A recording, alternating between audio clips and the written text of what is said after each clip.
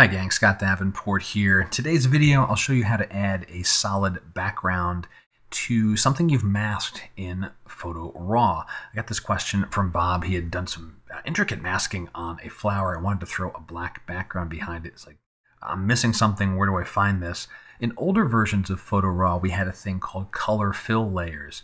Those aren't part of the layer stack anymore, but we can do the same thing using a local adjustment and painting with color. Let me show you how that works. So I've hastily done some masking on this set of palm trees, just removing all the background. See, I've done that in the layers panel right here. And now I want to throw some sort of colored background behind it. So how would I go about doing that? First thing is I need to add another layer. And it's going to tell me create this new layered photo. That's all wonderful. It doesn't matter what photo you add. I'm going to go ahead and add the same photo I added in before. Okay, so this was my original photo. That's fine. That's great. Don't really care, because the very next thing I'm going to do is in the locals, add an adjustment, zero out things, invert the mask so it's fully white, and I'll paint with color. Okay, now I've got this color on the screen. I can make that anything I want. Just using different choices here. Whatever it might be. Let's pick something, I don't know, like this, just so it's obvious I made a change.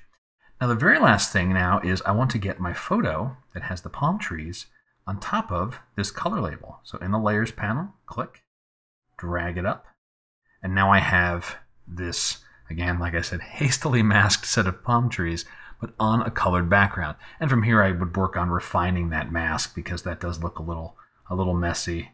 Adding in some type of, maybe a little nudge on the feather just to start smoothing things out. Get into my refine tools, start working those edges so that I can get the mask all cleaned up.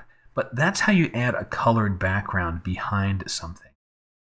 Add a layer, pick any photo you want, it doesn't matter, because you're going to cover it with a local adjustment, painting with color.